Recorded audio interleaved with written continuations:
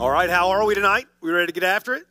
Acts chapter 9, if you got a Bible, Acts chapter 9. We've been in a series now the last several weeks through the book of Acts, and we're just kind of going verse by verse, following the flow of the book of Acts. And I trust it's been a great encouragement to you. I mean, we have learned so many things, like being reminded of the mission that we're on, being reminded of the power of Jesus, being reminded of the salvation that has come, the new covenant that has now been offered because of what Christ has done. And so tonight we're going to look at a very familiar passage, but it's so rich. There's so much here as we look at the conversion of Saul. And so we're going to dive in, and if you're ready to get after it, please stand if you're able to do so as we honor the reading of God's Word. Acts chapter 9.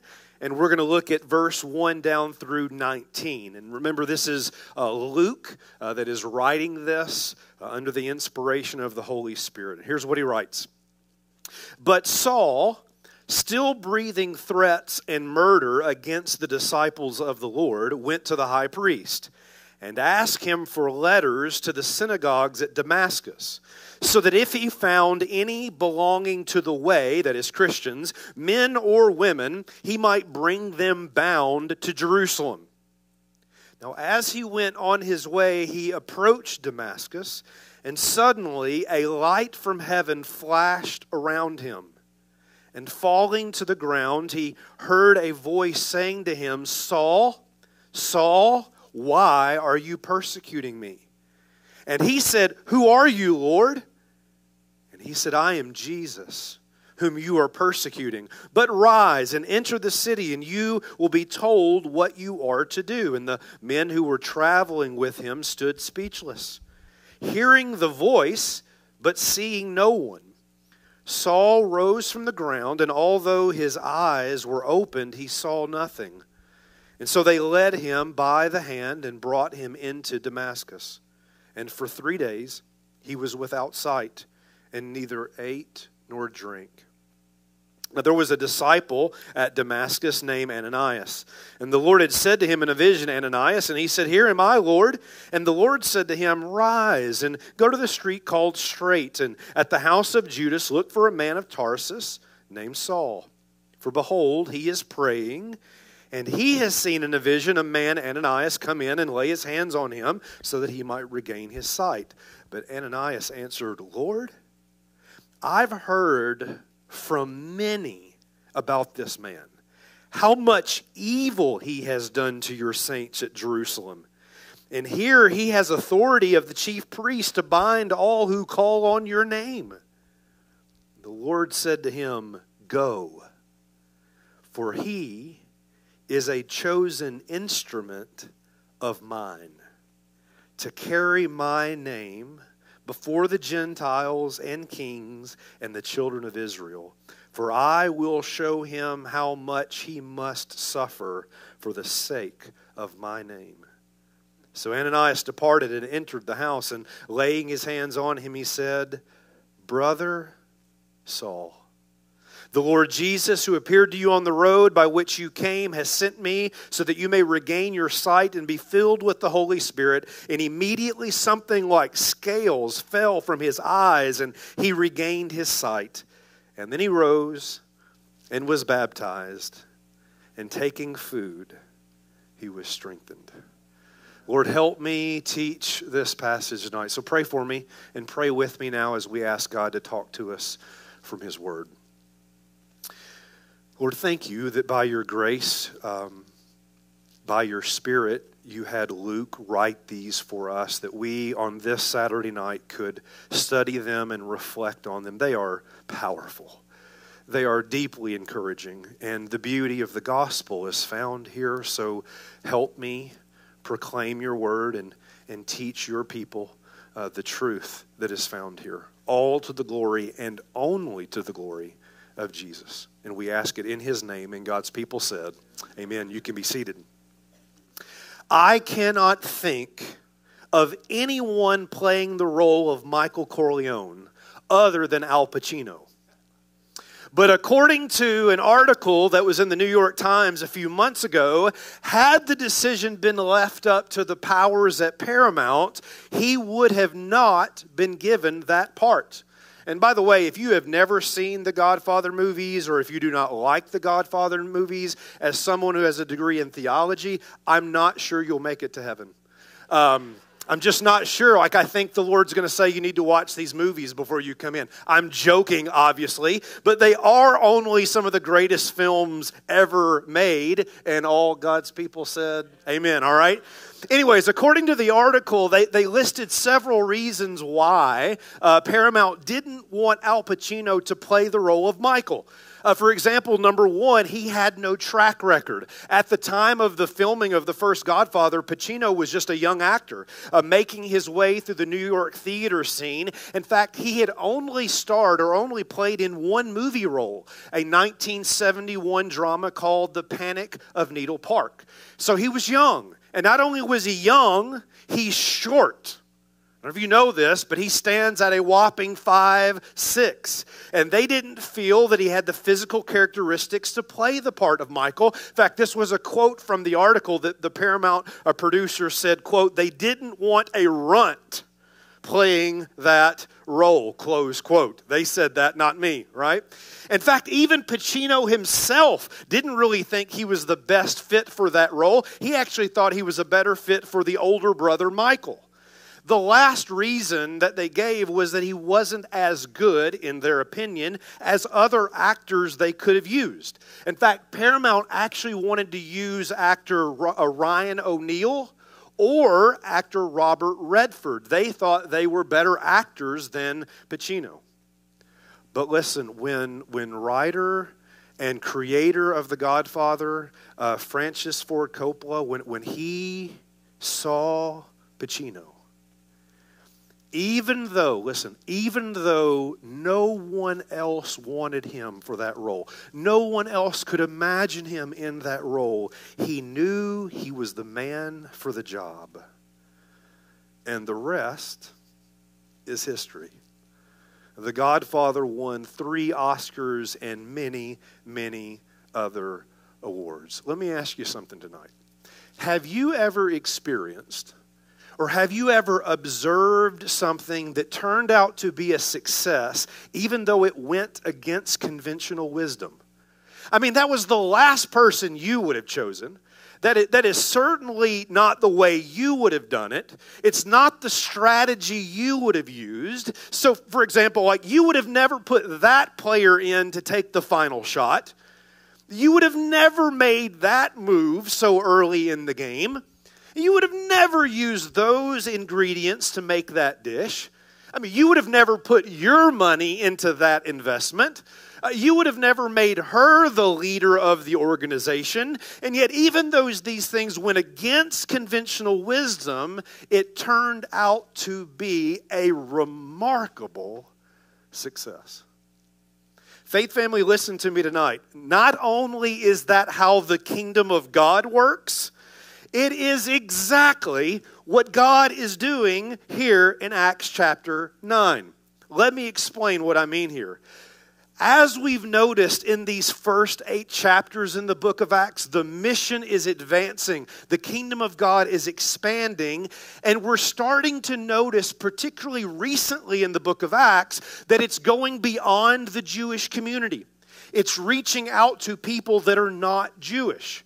In fact, we should expect this because Jesus starts the book of Acts. You remember in Acts chapter 1, verse 8, remember this? Jesus said, "You will receive power when the Holy Spirit has come upon you, and you will be my witnesses in Jerusalem," so the Jewish community, "and Judea, but also Samaria and the ends of the earth." And is that not exactly what we're seeing happen right in the book of Acts? How many of you remember last week? I hope so. It was just last week, all right? Acts chapter 8. Do you remember what happened? Literally the chapter before where we are tonight. In Acts chapter 8, the Samaritans You're not shocked by that, but if you were Jewish, you'd be shocked by that. The Samaritans received the Holy Spirit. These half-breeds, these people hated by the Jewish community, now have the Spirit of God. And this is so astounding that the apostles have to come and bear witness to this. Otherwise, nobody would believe it.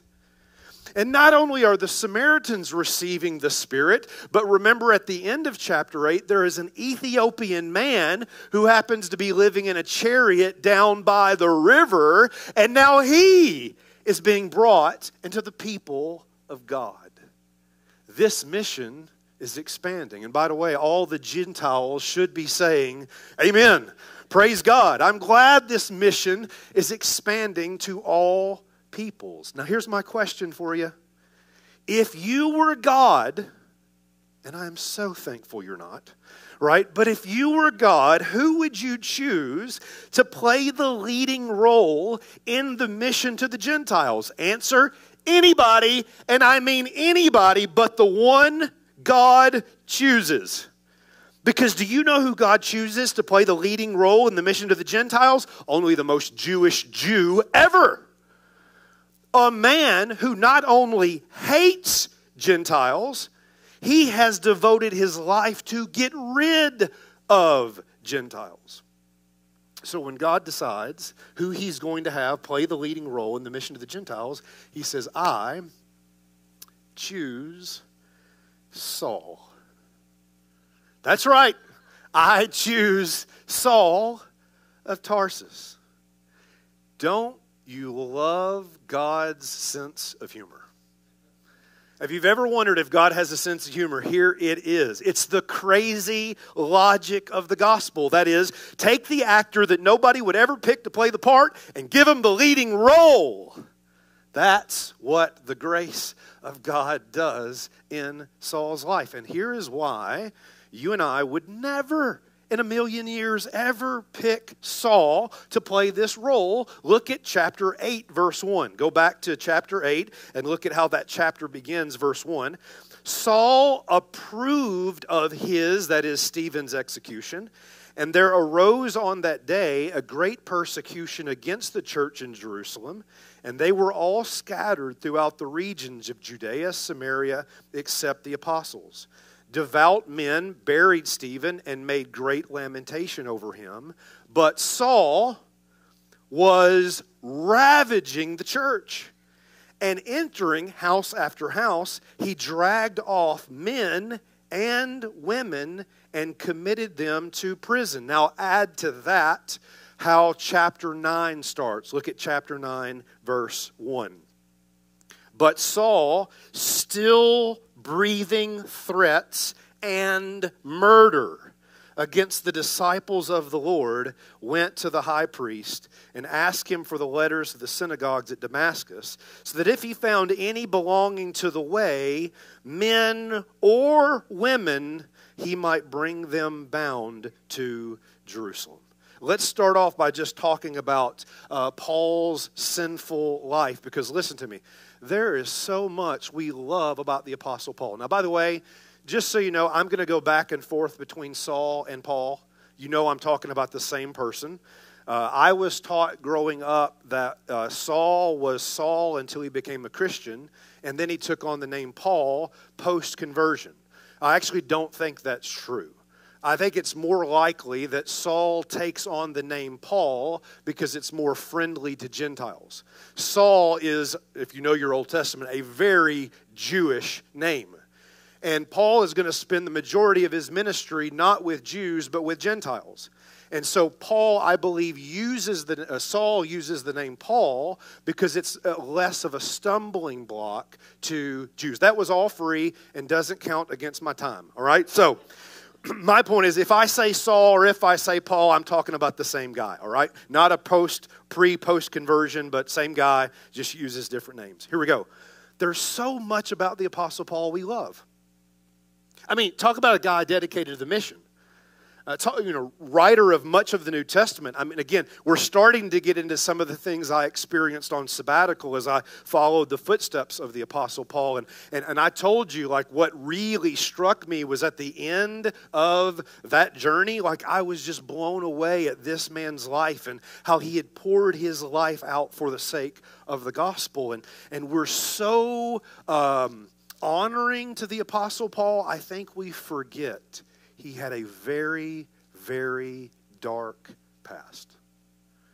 If Paul or Saul were here today, people would try to cancel him and let him be no use of the kingdom of God. Saul was from Tarshish. You'll notice the map here, all the way here on the far right. It's a very cosmopolitan town about north of Jerusalem.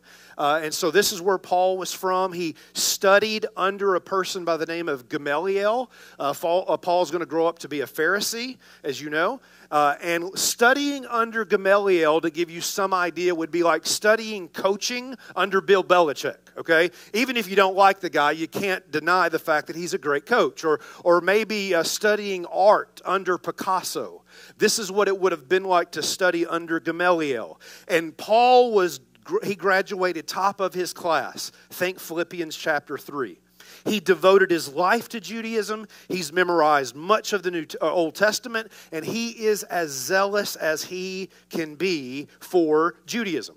So as word starts to spread that thousands, and I do mean thousands of Jews are being converted to this thing called Christianity, Paul thinks it's blasphemy. And why does he think it's blasphemy? Because in Deuteronomy, which he would have likely memorized, it says, "Cursed is anyone who hangs on a tree." Well, I don't know if you know this, but one of the symbols of Christianity is that Jesus died on the cross.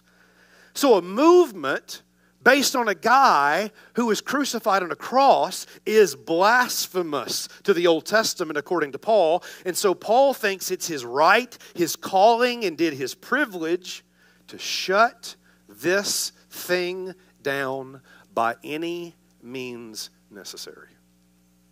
And that's what Luke describes for us in the verses that we just read. Let me point a few things out. First, Saul approves of Stephen's execution in chapter 8, verse 1. He thinks Stephen being stoned to death is exactly the right punishment for him. He's getting exactly what he deserves. Secondly, in chapter 8, verse 3, it says Paul is ravaging the church. That is like a tornado ripping through a Midwestern town. He is ripping Christians from their homes. Chapter 8, verse 3 says this is men and women. Paul does not care what gender you are. He does not care if he rips families apart. This is all justified in the name of Judaism. And by chapter 9, verse 1, he is still breathing threats. In fact, that imagery is an animal that is like standing over its prey, breathing on top of it. Paul is breathing hatred towards Christians, and he wants them either in prison or dead. He is a bad man. He is to Christians what Ted Bundy was to women. And if you think I'm being too hard on Saul, do you remember what he says to Timothy in some of his last words, what he refers to himself or what he was?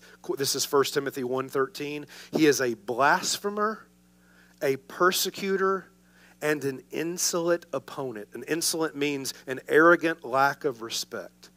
Paul thought he was superior to Christians, that he was self-righteous. In fact, he will even refer to himself as the chief of sinners. He's a bad man with a really dark past. But before we move on from this point, it would be important for us to view this from a different angle. And here's what I mean. You could look at Saul's life as he's as bad as you can get. I mean, murderer is pretty bad. Let me say that again. Murderer is pretty bad. Amen, right? Hating people, hating a group of people, wanting them wiped off the face of the earth, that's pretty bad. Being a blasphemer, that's pretty bad. Paul was, in one angle, really, really bad. But on another way you could look at this is that Paul is as good as you can get. And why would I say that Paul is as good as you can get? It's because he's doing this in the name of religion. In fact, chapter 9, verse 1 says that Paul gets the approval to do this from the high priest. In other words, if you are a Jew living during this time, you look at Saul and you think he's nothing more than a sincere, zealous, deeply committed young man. Now, listen, come in here for just a minute. I'm not going to name groups and I'm not going to name names. I'm smarter than that. I'm not always smart, but I'm smarter on this one. There are political groups today on both sides of the aisle that will justify violence in the name of the cause, right? And I'm not naming names. You can think of some. In other words, think through that lens. Paul's not doing anything wrong. It's what these Christians deserve. I don't care that he's throwing people into prison. I don't care that he's ruining lives. I don't care that he's killing people. That's what he should be doing. In other words, apart from Christians, very few people would have seen Saul as doing anything wrong. And I say all that to make this really important gospel lesson. Are you ready? Are you with me? Here it is. Notice it on the screen. Whether you're really bad or really good, you still need Jesus. I mean, however angle you want to come at this, like he's really, really bad, like I've committed lots of gross sins, I'm a murderer, a blasphemer, or if you want to come at this at the angle of he's really, really good, he's a religious person, he's church-going, he's highly respected in the community, guess what? Both need Christ.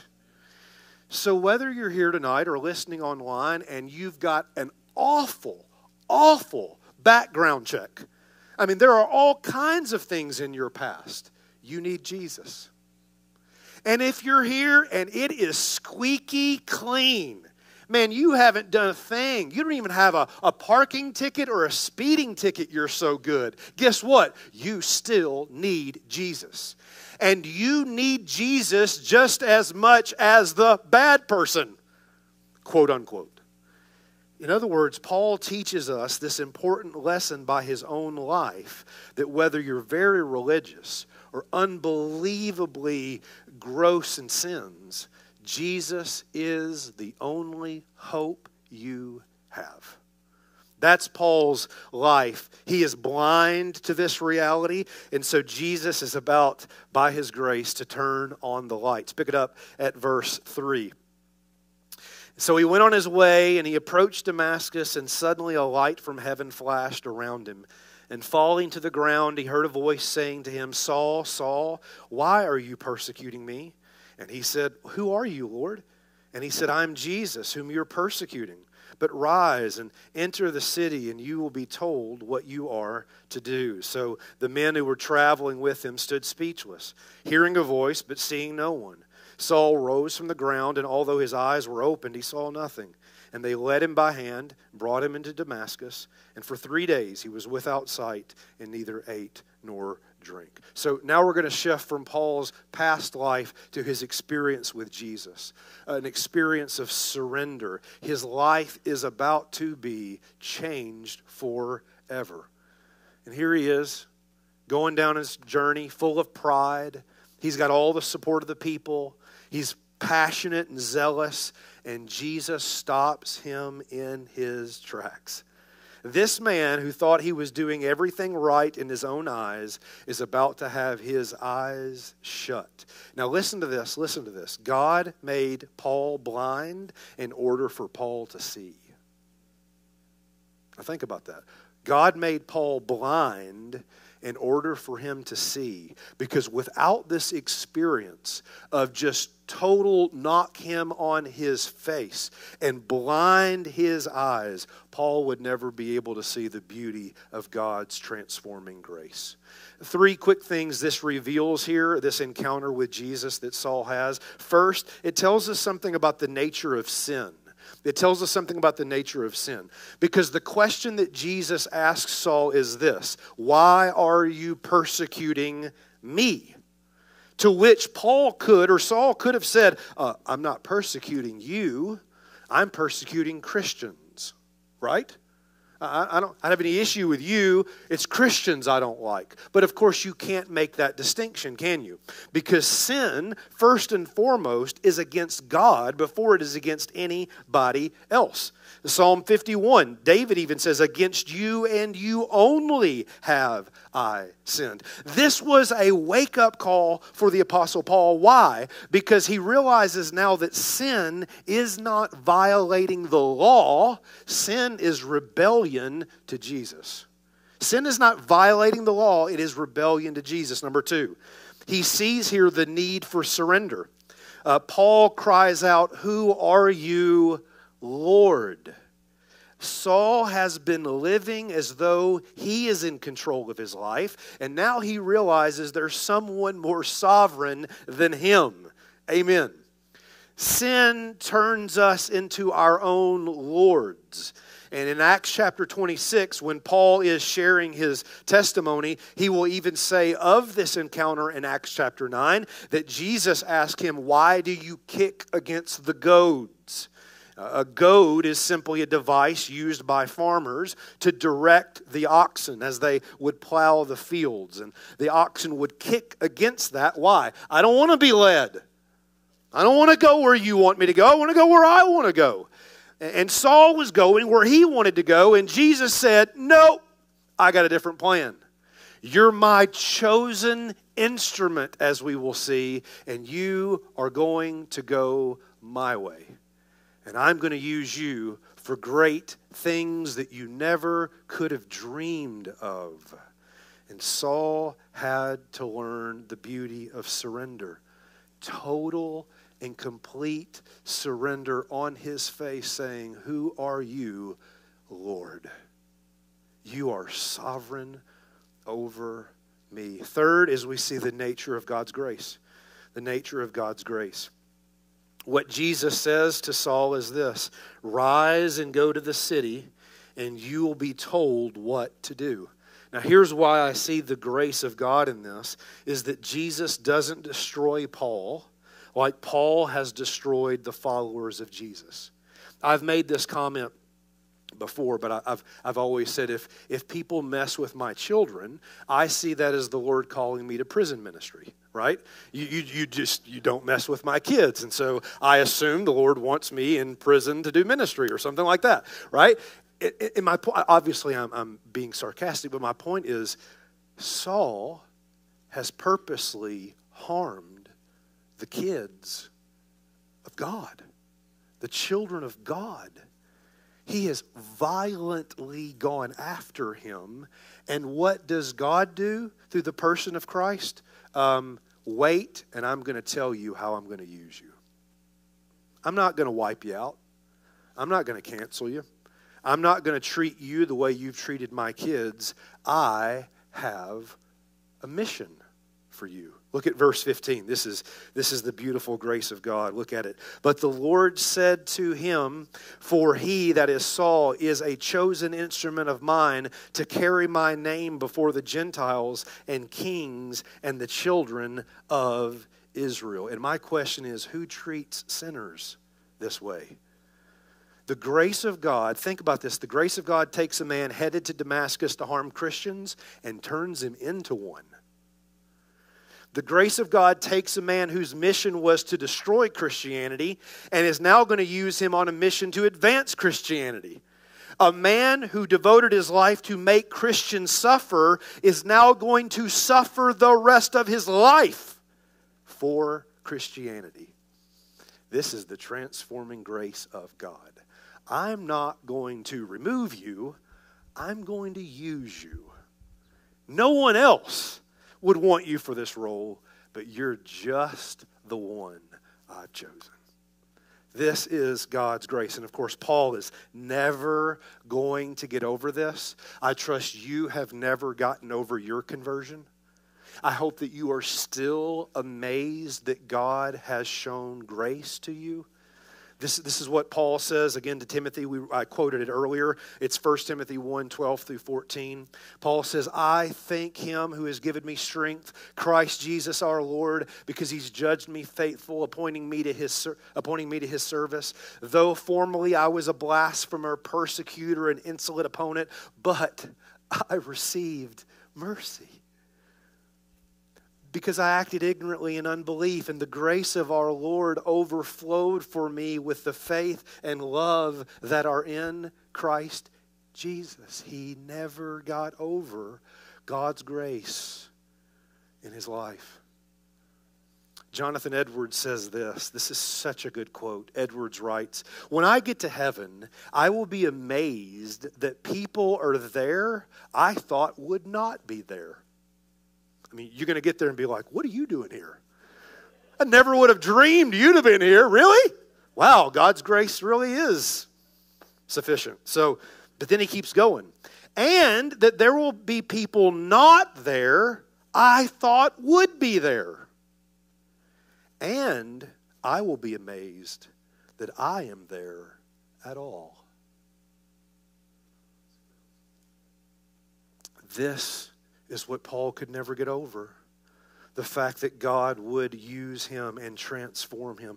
Let me give you just a few implications. We don't like a lot longer, but a few implications of this. Number one, and I mean this with every fiber in my body, that no one is beyond the reach of God's mercy. No one. We believe here at Faith Family that our sins are many, but his mercy is more. Our sins, they are many, but his mercy is more. No one is beyond the reach of God's grace. I don't care how messed up your marriage is. I don't care what's on your background check. I don't care how many skeletons you have in the closet. I know this. We serve a God merciful enough to forgive every sin. There's no one in this place beyond the reach of God's mercy. And a thing I would add here too is that some of you have been praying for someone for a long time and you just think, okay, they're just beyond God's reach. They're never going to be saved. Listen, Saul is the answer to Stephen's prayer earlier in Acts. Never stop praying for God's redeeming work in someone else's life. Because you never know when they're going to be walking on their own road to Damascus with their whole day planned, and God stops them in their tracks and transforms them by his grace. Don't stop praying. Second implication is this, is even in your worst sin, Jesus seeks you. Even in your worst sin, Jesus seeks you. And here's why I say this, is that most of the time we think that in our sin, Jesus runs from us. But the beauty of what Acts 9 shows us is that Paul is on his way to commit violent sin. And Ananias will call it evil. Do you know the evil this man has done in the Christians in Jerusalem? And yet even in that, what is Jesus doing? He is seeking him and pursuing him. It reminds me of the words of the hymn, Jesus sought me when a stranger, wandering from the fold of God. Jesus comes to us. He pursues us even in our sin. And then thirdly, this will hurt more. We love the first two because it's about us. The third one's about us too.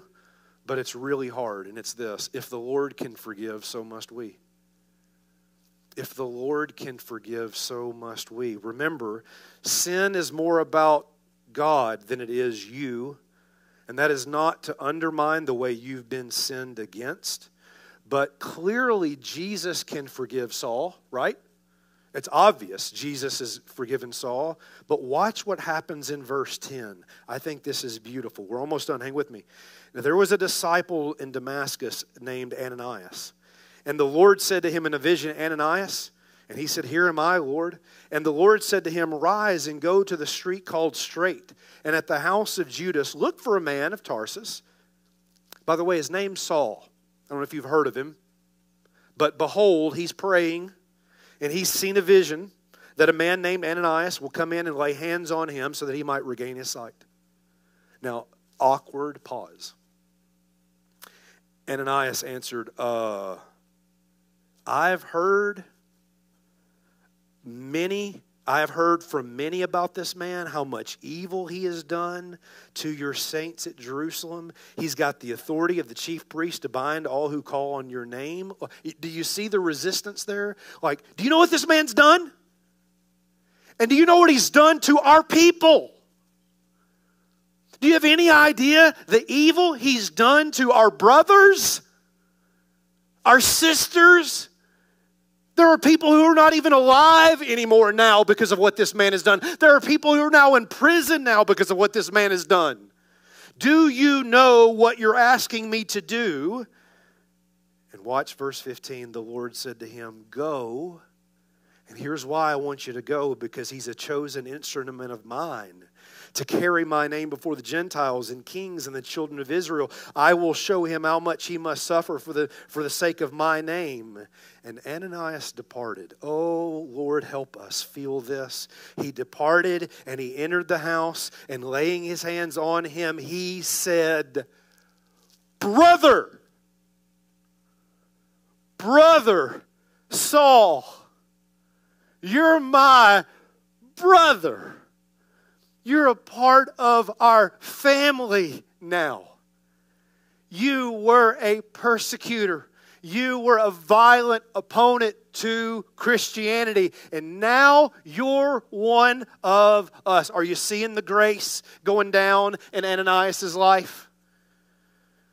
The Lord Jesus, who appeared to you on the road by which you came, has sent me so that you may regain your sight and be filled with the Holy Spirit. And immediately, like scales fell off his eyes, and he regained his sight, and he rose and he was baptized, and taking food, he was strengthened. Here's the point I'm trying to make.